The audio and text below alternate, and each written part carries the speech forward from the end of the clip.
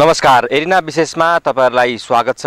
म कार्यक्रम प्रस्तुता मनोज भुजेल र एरिना विशेषमा आज हामी करिब 3 महिना झन्डै 3 महिना अघि इटरीमा बाढीले वितण्ड मच्चाएको अवस्था पछिको अवस्थामा यहाँहरुलाई हामीले केन्द्रित रहेर विभिन्न कार्यक्रमहरु प्रस्तुत गर्यौं एरिना विशेष मार्फत।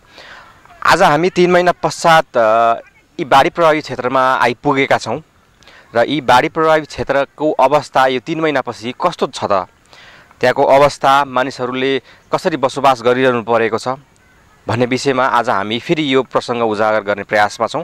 यतिखेर म इटरीको 10 नम्बर वार्ड स्थित बरगाछी टोलमा छु, जहाँ यो मेरो पृष्ठभूमिमा देख्न सक्नुहुन्छ। करिब यो बरगाछी टोलमा करिब 80 भन्दा बढी घरहरू चाहिँ पूर्ण रूपमा यहाँ बाढीले भत्काएको थियो र यी बाढी प्रभावित क्षेत्रमा अझै पनि ती पीडितहरूको चाहिँ घर उठ्न सकेको छैन, पुनर्निर्माण हुन सकेको छैन र यदि 3 महिना बितिसक्दा पनि यी बाढी प्रभावित क्षेत्रका पीडितहरूको घर किन पुनर्निर्माण भएन भन्ने विषयमा आज हाम्रो सवाल चाहिँ त्यस विषयमा केन्द्रित रहन्छ र हामी यहाँ रहेर यहाँका पीडित र सम्बन्धित इटरी उपमहानगरपालिकाका जनप्रतिनिधिहरूसँग पनि कुराकानी गर्ने प्रयास गर्छौं र पीडितहरू अहिलेको अवस्थामा कसरी आफ्नो दैनिक सञ्चालन गरिरहेका छन्, कसरी बसिरहेका छन् भन्ने कुरा चाहिँ यहाँहरुलाई आज हामी यो कार्यक्रममा देखाउने प्रयासमा छौं।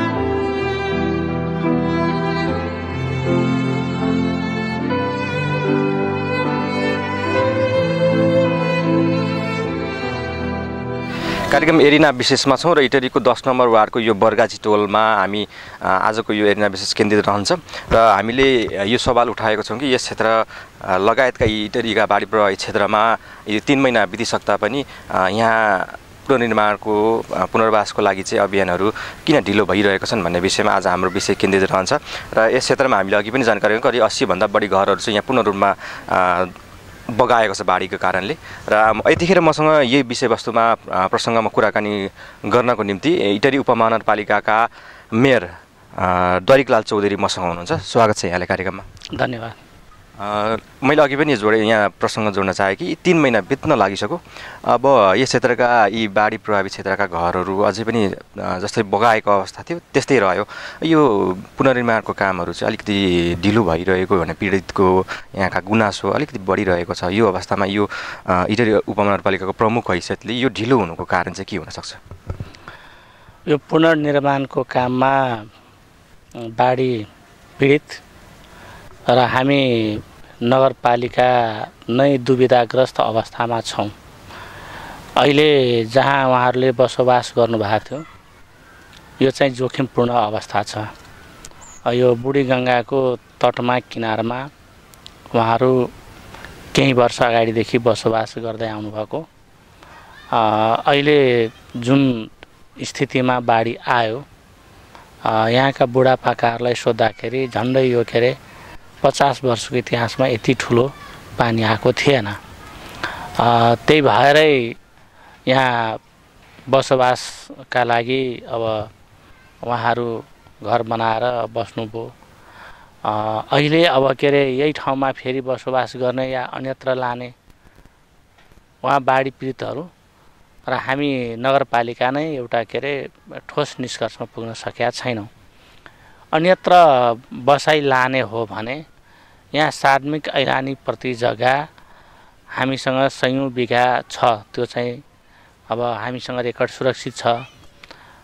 तर ती जग्गाहरू पहुँचवाला व्यक्तिहरू, विभिन्न सङ्घ संस्था, स्कुल, मठ मन्दिर ले भोग चलन गर्दै आएको छ। यसका लागि बसोबासको लागि भनेर यसका लागि इटहरीको बृहत्तर सहमति हुन जरुरी छ। विभिन्न सङ्घ संस्था, नागरिक समाज, राजनीतिक दल सबैको सहमति हुन जरुरी छ। तसर्थ हामी त्यो सहमतिका लागि प्रयत्नशील छौँ। सुरक्षित गन्तव्यमा उहाँहरूलाई बसोबास गराउने कुरामा हाम्रो ध्यान केन्द्रित भएको छ। विभिन्न सङ्घ संस्था, दात्री निकायहरू हामीसँग सम्पर्कमा आएका छन्। जस्तै दयाका हात भन्ने संस्थाले 117 घर परिवारलाई निर्माण सामग्री, कर्कट भाताहरू उपलब्ध गराएको छ।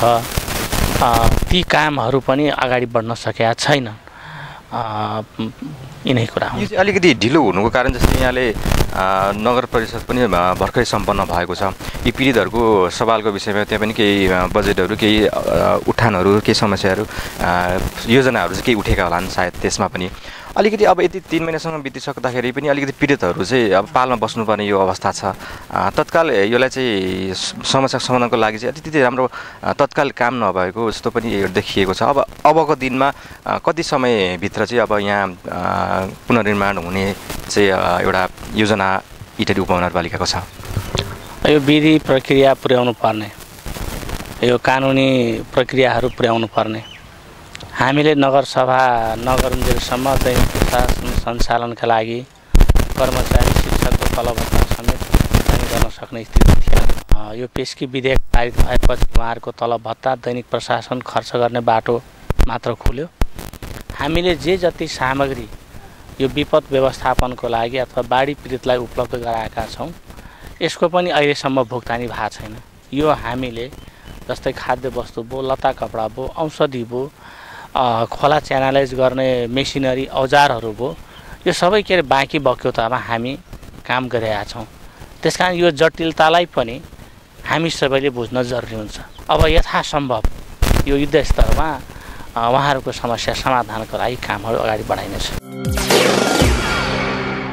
इटहरी उपमहानगरपालिकाका मेयर दरिकलाल चौधरीले भनेअनुसार नगरसभा सम्पन्न भएको छ। नगरसभाभन्दा अगाडि कुनै पनि पीडितहरूको लागि चाहिँ बजेट पर्याप्त थिएन त्यस समय, र अब नगरसभा सम्पन्न भएको छ। अब पीडितहरूको लागि चाहिँ पुनर्वासको लागि अभियान थाल्ने भने उहाँले जानकारी दिनुभएको छ। उहाँले भनेअनुसार पनि यी पीडितहरूलाई चाहिँ पुनर्वासको लागि ठाउँ अभाव पनि देखिएको छ। किनभने सुकुम्बासी बस्ती हो यो यस क्षेत्रमा, र सुकुम्बासी बस्ती यो खोलाको किनारमा बस्नुपर्ने एउटा बाध्यता नै हो यी पीडितहरूको लागि।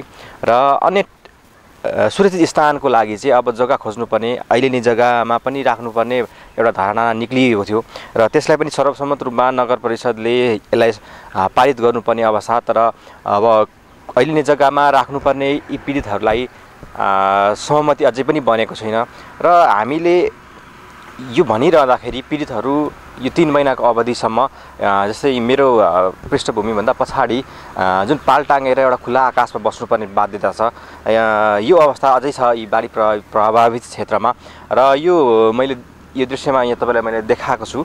यहाँ यो खुल्ला आकाशमा पालको भरमा यहाँ बस्नुपर्ने र रात बिताउनुपर्ने एउटा बाध्यता यी पीडितहरूमा छ। करिब 3 महिना को सङ्घारमा यो, र यहाँ 7 परिवारहरू यहाँ अझै पनि आश्रय लिइरहेका छन्।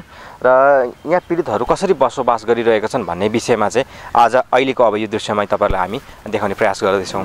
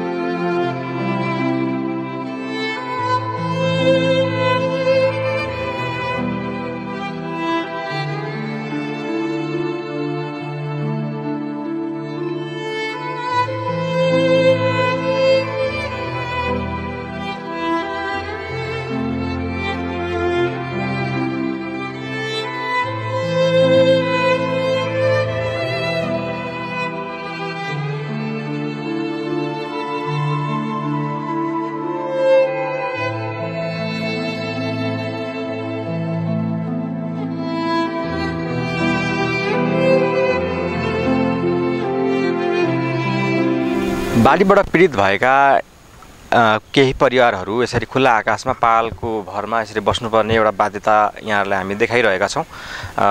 अब यहाँलाई जानकारी गराउँ कि अब चिसो समय नजिकिँदैछ र यसरी घरहरू पूर्ण रूपमा भत्किएका पीडितहरूले पुनर्निर्माण कसरी गर्ने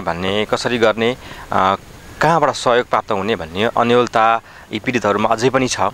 र यो अन्योलताको बिचमा पनि यसरी बस्नुपर्ने रात बिताउनु पर्ने एउटा बाध्यता उनीहरूमा छ र अब यो चाडबाडको यो समयमा चाडबाड मनाउनलाई पनि निकै अप्ठ्यारो महसुस भइरहेको छ उहाँहरूलाई पक्कै पनि। र अब यो चिसो याममा पनि यसरी बस्नुपर्ने एउटा बाध्यता अब नरहिदियोस् भन्ने हामी कामना गर्न चाहन्छौँ। र सम्बन्धित इटरी उपमहानगरपालिका र केन्द्र र नेपाल सरकारले यी पीडितहरूको अवस्थालाई मध्यनजर गर्नु सक्नुपर्छ। तत्काल एउटा निर्णय लिन आवश्यक छ। पुनर्निर्माण गर्नलाई उपयुक्त जग्गा तत्काल खोजिनुपर्छ भन्ने हाम्रो भनाइ छ। र हामीसँग यहाँ यसरी पालमा बसेर रात कटाइरहनुभएका केही पीडितहरू हामीसँग हुनुहुन्छ। उहाँसँग कुराकानी गर्ने प्रयास गर्छौँ। एकजना भाइ मसँग हुनुहुन्छ, उहाँसँग कुराकानी गर्छौँ। कस्तो छ अब यो कहिलेदेखि यहाँ बसोबास भइरहेको? बाढी आएदेखि होइन बसेको होइन, बाढी आएको 2-3 दिनपछि यहाँ मिलाएर बसेको। तर यहाँनिर बस्नु गाह्रो पर्छ, पानी पर्दाखेरि हावा आउँदाखेरि होइन ओभर गाह्रो पर्छ। सामानहरू दिन्छ सङ्घ संस्था इत्यादि, तर राख्ने ठाउँ हुनु पऱ्यो नि त, घर हुनु पऱ्यो। घर छैन, घर बनाउने अब सरकारले केही गर्नु सकेन अहिलेसम्म होइन। कहिले 2 महिनादेखि यसरी नै बस्नुपर्ने अवस्था छ होइन? यहाँ बस्नु तिरपालमा बसिरहेको छु होइन। बाढी पानी हावा आउँदाखेरि चाहिँ गाह्रो पर्छ। अनि अब यहाँ बस्न त एउटा अस्थायी रूपमा बस्नु भइरहेको छ। खाना लाउने समस्याहरू चाहिँ के छ, कसरी जोगाड गरिरहनु भएको छ? खाना लाउन पनि अब अलिअलि त्यो पेट खर्चको लागि काम त गरिन्छ होइन। अनि त्यस यहाँनिर बस्नको लागि चाहिँ यो के अरे अरूभन्दा नि बालबच्चाको लागि बिजोग भइरहेछ। अब तपाईँहरूको घर चाहिँ कस्तो अवस्थामा बाढीले भत्काएको थियो? घर त पुरै लगेर यस्तो चिल्लो बनाइदिएको छ होइन, केही पाइएन घरको, जो मान्छेले बस्नु पाइयो होइन, त्यसमै खुसी लागेको। अब यस्तो अप्ठ्यारो बस्नुपर्ने यो समस्यालाई चाहिँ अब इटरी उपमहानगरपालिकाले चाहिँ तत्काल के गरिदियोस् भन्ने चाहनुहुन्छ तपाईँहरू? तत्काल त अब यो घर बनाइदिएको भए चाहिँ राम्रो हुन्थ्यो बस्नुको लागि होइन। अरूभन्दा नि बालबच्चाको लागि चाहिँ मेरो चाहिँ दुईवटा नानी छ, एउटा बुढी होइन, म गाह्रो परिरहेछ बस्नको लागि चाहिँ। यहाँ तिरपालमा अलिक बिजोग भइरहेछ।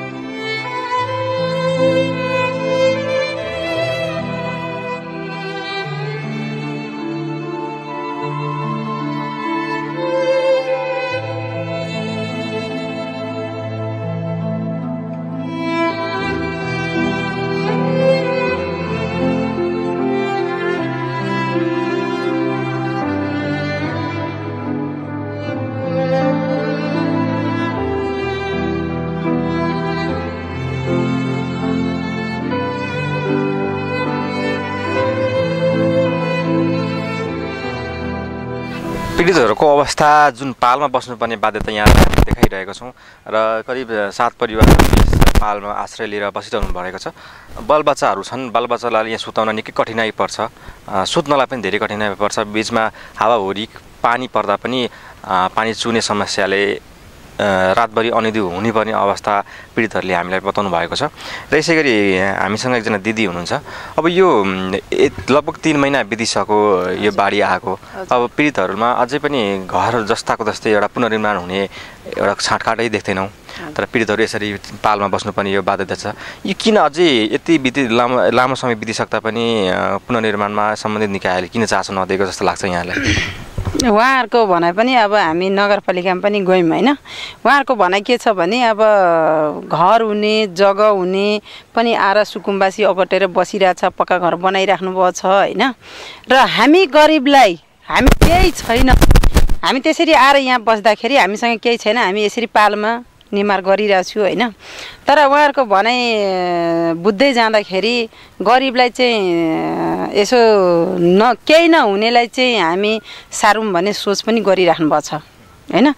तर अब यहाँहरूको मान्छेलाई चाहिँ अब के छ, हाम्रो यो पीडित भएको मान्छेहरूलाई जुन कि अब घर जग्गा हुनेहरूलाई पनि छुटाइरहेछ नगरपालिका उपमेयरले। अस्ति पनि नगरपालिकाभित्र कुरा गर्नुभयो, त्यत्रोजना अगाडि हामी थियौँ होइन। 10 नम्बरको भनेपछि 2 टोलको गर्दा नै लगभग 300-400 मान्छे थियौँ। उहाँहरूले भन्नुभयो हामी केही गर्नु सक्दैनौँ होइन। तर यहाँ चाहिँ छानबिन हामी गर्छौँ, जस्तो छ घर जग्गा छ। अब अन्तबाट आएर घर बनाइकन फेरि सुकुम्बासी पनि अगटेर बसिरहेछ, हामी उहाँलाई केही दिन सक्दैनौँ। जसको केही छैन उसको हामी गर्छौँ भन्ने पनि छ। अब छिटोभन्दा छिटो के गर्न आवश्यक छ? जस्तै यहाँ यो पाल टाँगेर बस्नु, अब हामीले त छिटै नै हामीले यहाँबाट अब बाढी यत्रो खोला पुडिसक्यो, हामीले त छिटै यहाँबाट लगेर अन्तै राखे पनि हुन्थ्यो भन्ने हाम्रो सोच छ। तर खै त खोजी निन्दै छैन। इटरीका बाढी प्रभावित क्षेत्रका अवस्था यो 3 महिना अवधि पश्चातको अवस्था कस्तो छ भन्ने विषयमा यहाँहरूलाई यो केन्द्रित रहेर हामीले देखाइरहेका छौँ। र यतिखेर म 10 नम्बर वार्ड इटरी उपमहानगरपालिकाको 10 नम्बर वार्डमा छु, जहाँ यहाँ पनि धेरै बाढीको कारण धेरै वितन्द मचाएको थियो। यहाँ करिब 100 भन्दा बढी घरहरू यहाँ पूर्ण रूपमा बाढीले भत्काएको थियो र ती पूर्ण रूपमा भत्किएका घरका पीडितहरू चाहिँ यहाँ कसरी बसिरहेका छन् यो 3 महिनाको बिचमा। र हामी देख्न सक्छौँ कि यहाँ पाहालको भरमा यहाँका पीडितहरू अझै पनि रात बिताउन बाध्य छन्। इटरी उपमहानगरपालिकाले यी इटरीका बाढी प्रभावित क्षेत्रका यी पीडितहरूलाई चाहिँ सोही स्थानमा बसोबास गर्न दिने हो या अन्य सुरक्षित स्थानमा सार्ने हो भन्ने विषयमा अझै निर्णय लिन सकिरहेको अवस्था छैन।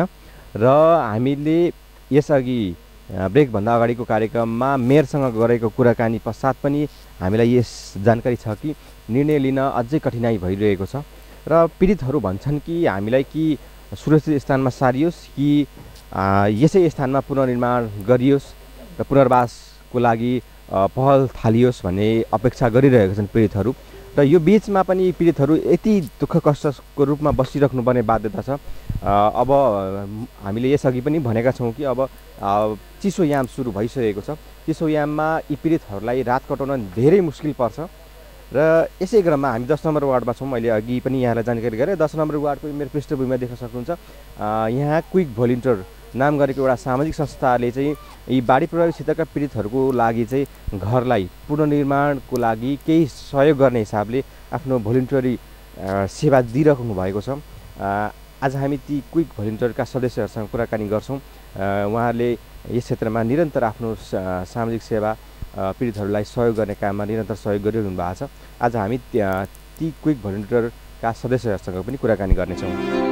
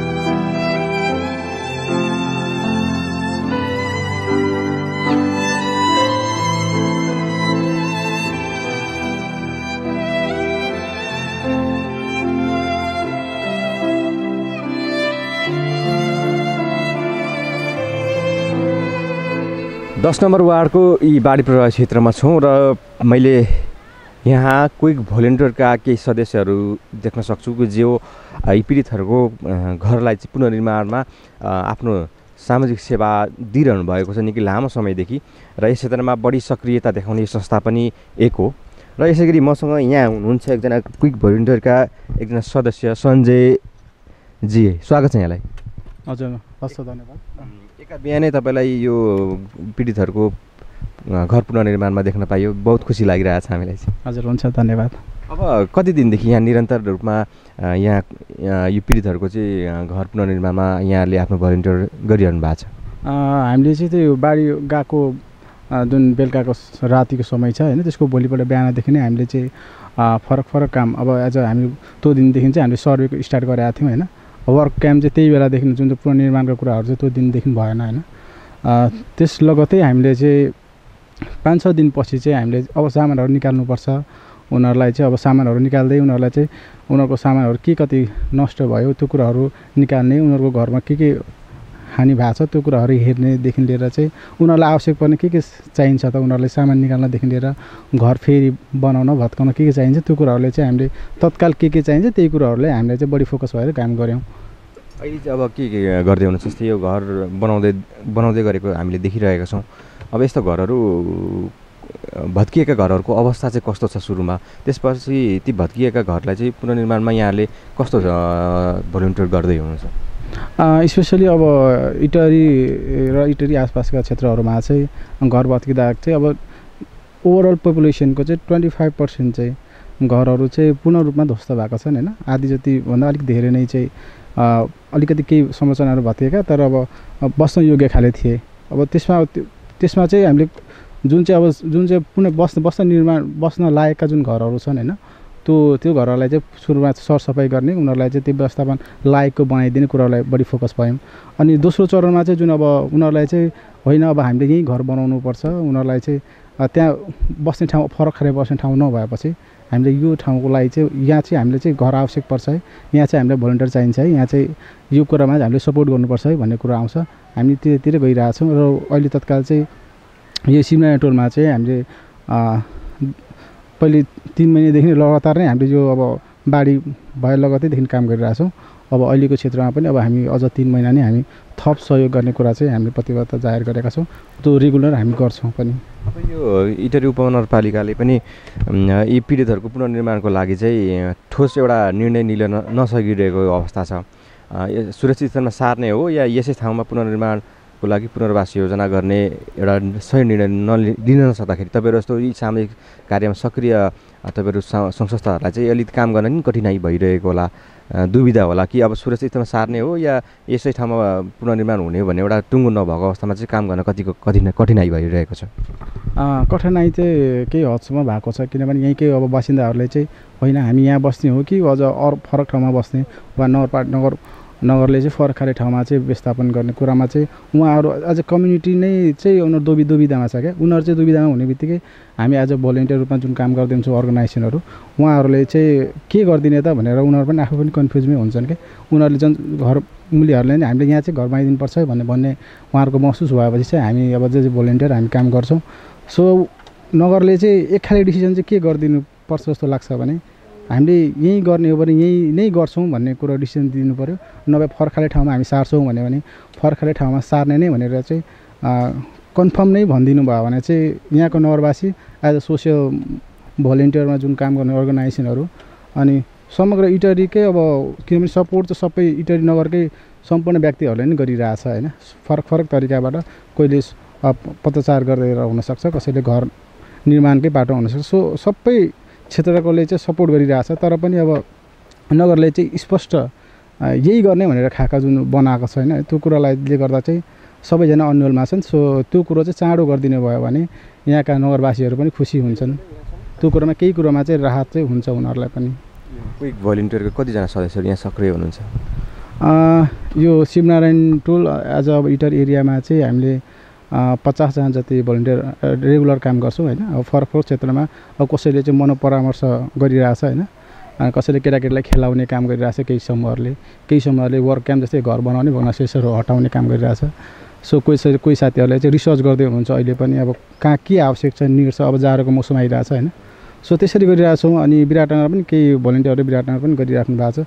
सो सेम खाले प्रोग्राम चाहिँ हामी इटरी र विराटनगरलाई बढी फोकस भएर अहिले गरिरहेछौँ तत्काल चाहिँ।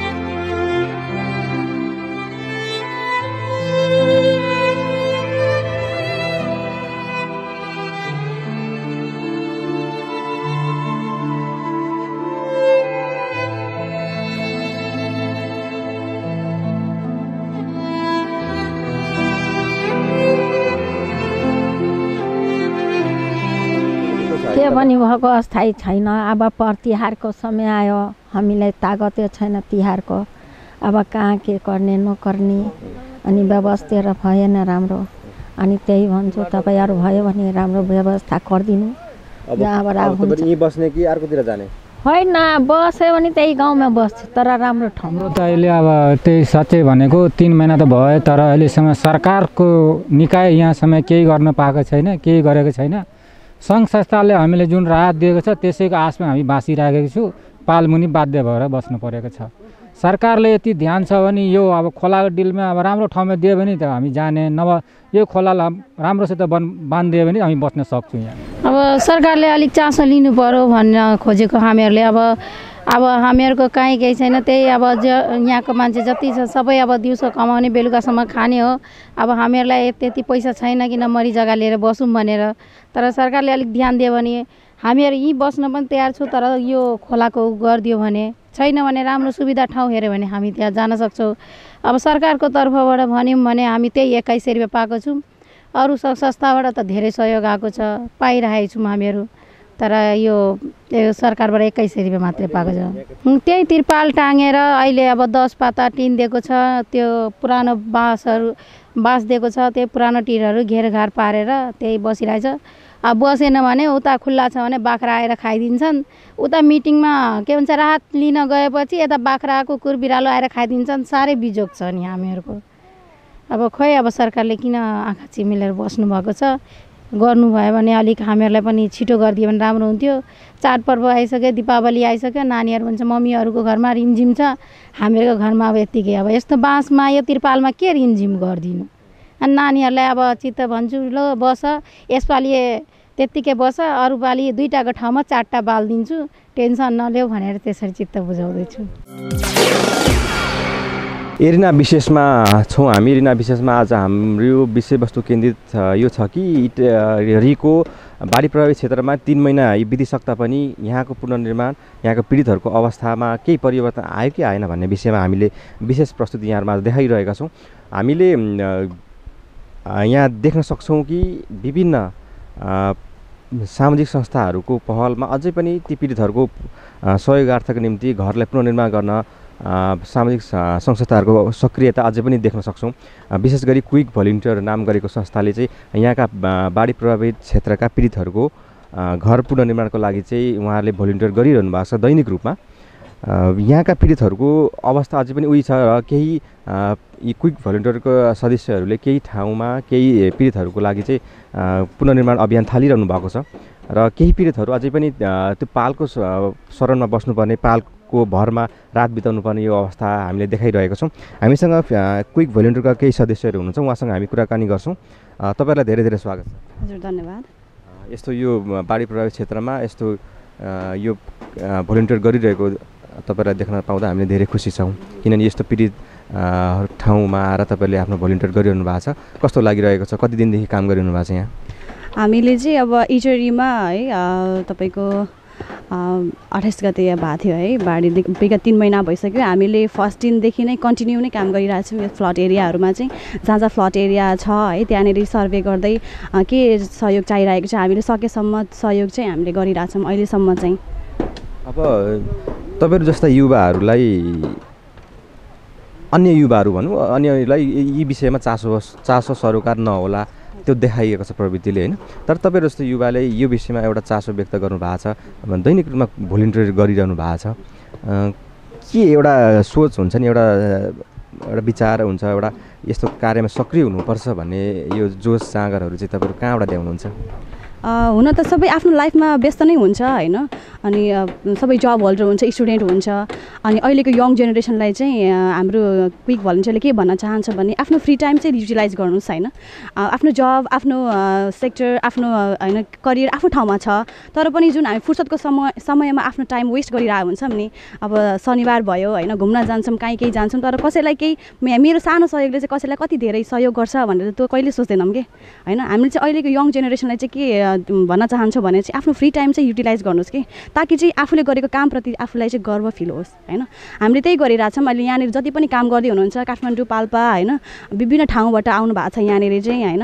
त्यसमा चाहिँ भोलिन्टियर गर्न होइन जसमा भोलिन्टियर गरेर चाहिँ आफूलाई खुसी होइन अरूलाई सहयोग गरेर चाहिँ आफू खुसी हुने होइन अब हुने हुन्छ नि कोही चाहिँ होइन अरूलाई सहयोग गर्दाखेरि चाहिँ खुसी हुने खालको होइन। मलाई पनि त्यही फिल हुन्छ। म यहाँ भोलिन्टियर गरिरहेको छु अहिले म जब पनि गर्छु आफ्नो ठाउँमा छ तर अब फ्री समयमा चाहिँ मैले समय यहाँ दिइरहेको छु कि।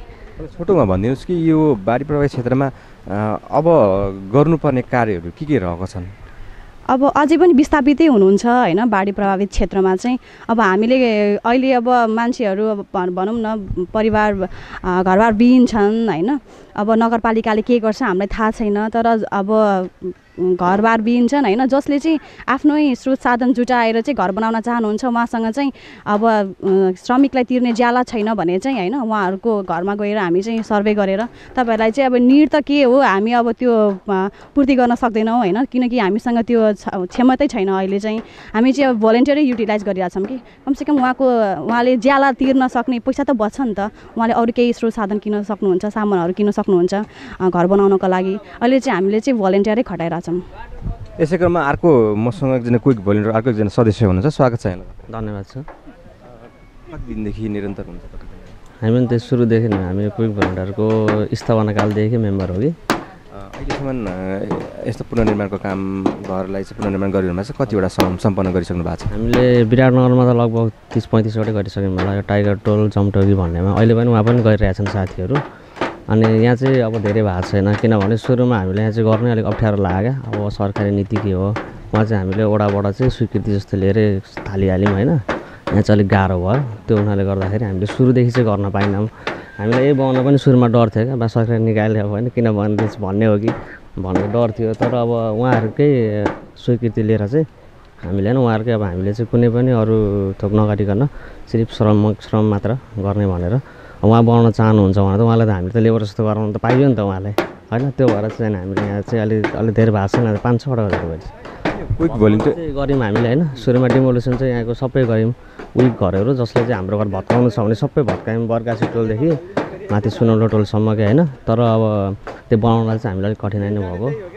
क्विक भोलिन्टियरमा चाहिँ कस्ता युवाहरू कस्ता व्यक्तिहरू चाहिँ यहाँ अटाउन सक्छन् र कस्ता फिल्डका व्यक्तिहरू तपाईँहरू यहाँ आबद्ध भइरहेर यो भोलिन्टियर गरिरहनु भएको छ? हामी कुनै भन्दा जस्तो पनि अटाउन सक्छौँ। हामी जस्तो पनि छौँ यहाँ होइन। कोही सरकारी जागिरे पनि हुनुहुन्छ कोही अब त्यति आवारा बसिरहनु भएको नि हुनुहुन्छ होइन। कोही अब एकदम बौद्धिक मान्छे हुनुहुन्छ र आफ्नो फिल्ड छ यसमा यो मात्रै छैन होइन। अरू फिल्डहरू पनि छ जस्तो स्वास्थ्य क्षेत्रको व्यक्तिहरू पनि हुन्छ स्वास्थ्य शिविरहरू पनि गर्छौँ अनि त्यहाँ हरेक खालको व्यक्ति हटाउन सक्छ। अब यो पुनर्निर्माणको काम थालिराख्दाखेरि चाहिँ कठिनाइहरू के देख्न सक्नुहुन्छ? जस्तै पीडितहरूमा एकदम गरिबीपन पनि छ जसले गर्दाखेरि एउटा घर उठाउन उहाँहरूलाई गाह्रो भइरहेको छ। सरकारी लेभलबाट प्राप्त हुने सामाजिक संस्थाबाट प्राप्त हुने राहतहरू यो पुनर्निर्माण सहयोग हुने आवश्यक सामग्रीहरू अझै पनि अभाव भइरहेको छ भन्छन्। चुनौती तपाईँलाई यो पुनर्निर्माण गर्न चुनौतीहरू के छन्? पुनर्निर्माण गर्न चुनौती भनेर हामीलाई त मुख्य कुरा त्यो स्वीकृति हेर्ने चुनौती हो होइन। अनि जस्तो अब हामी गर्न त अब अरूतिर नै गएर अनुभव भएको हुनाले होइन यहाँ त खासै अब त्यस्तो अर्थक चाहिँ चुनौती छैन। त्यो अब स्वीकृतिले गर्दा चाहिँ हामीलाई गाह्रो पार्छ कि भन्दामा स्रोत साधन हाम्रो स्रोत साधन चाहिँ अब यो जस्तो हामीले सामानहरू भन्नुभयो सामानहरू चाहिँ हामी जस्तो हाम्रो अरू संस्थाहरू पनि हुन्छ होइन उनीहरूले सहयोग गर्छ क्या। हामी जस्तो यहाँबाट अब स्टोरी हाल्छौँ यो घरको यस्तो रहेछ उहाँहरूले चाहिँ त्यो घरको लागि ल मेरो तर्फबाट 5,000 भन्छ होइन कसैले त्यो भन्छ त्यही अनुसार गरिरहेको छौँ अहिलेसम्म चाहिँ। हजुर उहाँहरूलाई अब जस अरू नै यस्तै अब सामाजिक कार्य हामी सामाजिक कार्य गर्ने भनेरै भन्छौँ होइन। उहाँहरूलाई पनि त्यही समयको सदुपयोग गर्न चाहिँ सिकौँ त्यही हो मुख्य कुरा चाहिँ। हजुर त्यो त एकदमै गर्छौँ हरेक आउनु भन्ने हुन्छ किन सजिलो छ क्या हामीसँग आइपुग्नलाई। को म पर्सन हाम्रो भनेको अब एउटा यो पुनर्निर्माण भइहाल्यो होइन। हामी मुख्य भने क्विक भोलिन्टियर भने चाहिँ डिजास्टर म्यानेजमेन्ट हो। अनि अरू भनेको हामी हाम्रो युवा संस्थाहरू मार्फत चाहिँ युवाहरू पनि भेला गर्ने युवाहरूकोतिर पनि लाग्छौँ। अनि अरू स्वास्थ्य शिविरहरू गर्छौँ होइन। स्वास्थ्यको क्षेत्रमा प्रायः लगभग यस्तो सामान्य हुन्छ नि सामाजिक कार्यहरूको हरेक क्षेत्रमा हामी सक्रिय नै छौँ सरसफाइहरू यस्तो सबै कुरो।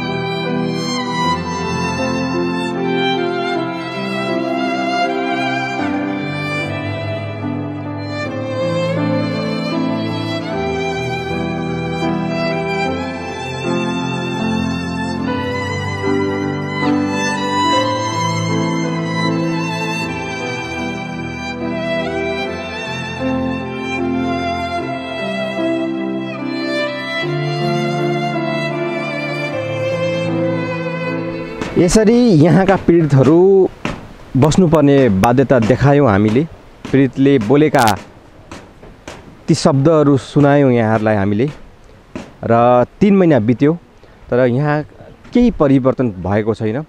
अस्थायी रूपमा पीडितहरूलाई बसोबास गर्नको निम्ति केही थान जस्ता पाता र केही बाँसहरू उपलब्ध गराएको छ विभिन्न सङ्घ संस्थाहरूले र ती बाँस र टिन प्रयोग गरेर अस्थायी रूपमा पीडितहरूले चाहिँ आफ्नो भत्किएका ठाउँमा चाहिँ घर बनाउने प्रयास भइरहेको छ तर पर्याप्त छैन ती घर बनाउने कार्यहरू। एकिन एउटा निर्णय हुन सकेको छैन। इटरी उपमहानगरपालिकाले निर्णय गर्न सकिरहेको छैन कि पीडितहरूलाई यसै स्थानमा पुनर्वास गराउने हो या नयाँ स्थानमा पुनर्वास गराउने हो। यो विषयमा निर्णय हुन नसक्दाखेरि पीडितहरूमा अन्योलता छाएको छ। यदि यही निर्णय भइदिएको थियो भने हामी चाँडोभन्दा चाँडो घर बनाउँथ्यौँ भन्ने पीडितहरूको एउटा भनाइरहेको छ। यसरी यहाँका पीडितहरूमा अन्योलताका बिचमा पनि यो चाडबाडको मुखमा यहाँ चाडबाड मनाउनु पर्ने बाध्यता पनि रहेको छ र हामी सम्बन्धित इटरी उपमहानगरपालिकालाई आग्रह गर्न चाहन्छौँ कि यो चाँडोभन्दा चाँडो यो सर्वपक्षीय निर्णय गरियोस्। नगर परिषद भर्खर रूपमा सम्पन्न भएको छ र यसले यहाँका पीडितहरूलाई चाँडोभन्दा चाँडो एउटा निर्णय गरिदियोस् भन्ने हाम्रो अपेक्षा छ र यसरी यी पीडितहरूको स्थलमा रहेर हामीले यहाँको वस्तुस्थिति देखाइराख्दाखेरि विभिन्न सामाजिक संस्थाहरूले चाहिँ आफ्नो सक्रियता अझै पनि देखाइरहेको छन् यो 3 महिनाको बिचमा पनि र हामीले क्विक भोलिन्टियरका सदस्यहरूले जुन यस पुनर्निर्माणमा उहाँहरूले गर्नु दैनिक रूपमा दिनुभएको भोलिन्टियरको प्रशंसा पनि गर्न चाहन्छौँ। उहाँहरूको सहयोग आज यी पीडितहरूलाई अझै पनि आवश्यकता छ र क्विक भोलिन्टियरका सदस्यहरूलाई हाम्रो विशेष शुभकामना र विशेष धन्यवाद दिन चाहन्छौँ र आजको हाम्रो यो एरिना विशेषको यो कार्यक्रम आज हामी यही बिट गर्न चाहन्छौँ।